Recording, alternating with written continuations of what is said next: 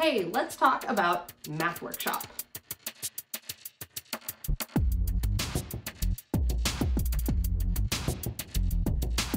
Hey, welcome back to another episode of ResetEDU. This time around, I'm talking to a math teacher, Niki Thomas, from Sandburg Middle School in Elmhurst, which is where I currently work. We're going to be talking about Math Workshop and how we can take the concepts of Math Workshop and make it work for you in your classroom. We're going to take the first half of design thinking steps, empathy, defining, and ideating, and we're going to work through those in this video. Then, to do something a little bit different, we're going to leave that second part where you prototype, test, and reflect up to you and have you get back to us and see how they work out or don't work out.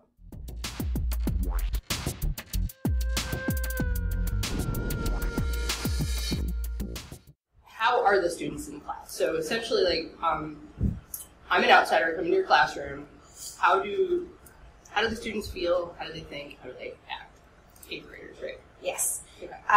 In general, these are more highly motivated students than the average student, just because of the nature of it being an accelerated class. Because you're accelerated class. Okay. Yeah. So usually, I have parents who are very supportive and have high expectations for their students. And the kids are more likely to have their homework done than you would maybe see in a class that's not as accelerated. Okay. This year that's not quite as true. Okay. So there are more behavior concerns in the accelerated group than you might see on average.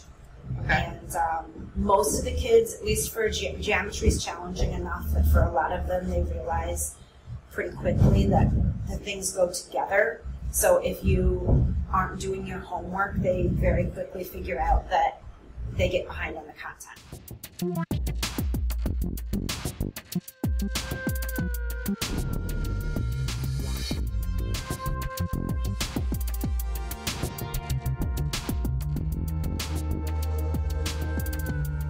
Sounds like there's some things with behaviors and classroom management and student responsibility that can be improved.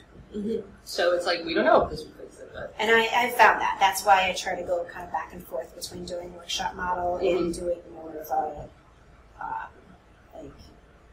unilateral direction thing, because it does improve student behavior for the students who are having a harder time focus and are more disruptive. Okay. But that's not necessarily the majority of my class. Mm-hmm.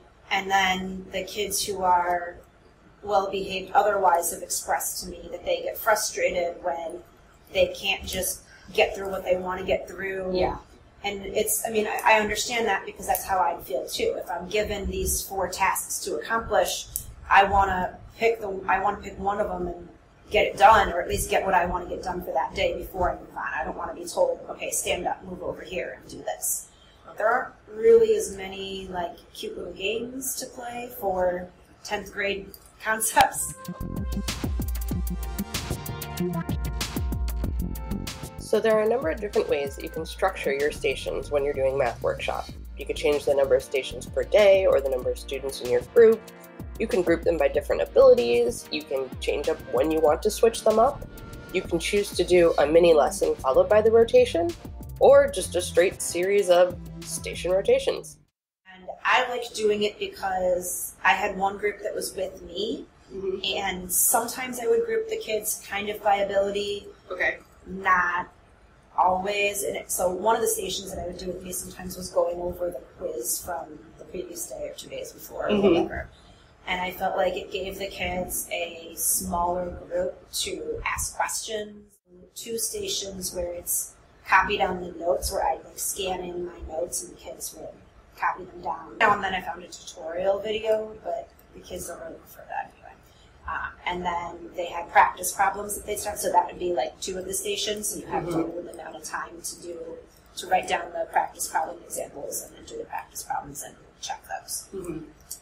And then there'd be another station where the kids would start working on the problem set, and that works especially well when it's the first day that I'm handing out that longer term assignment, because then no one's done with it, they're all just starting it, that kind of thing. So it helps to give them, like, okay, you're going to spend 10 minutes starting at your basic or working the problem set.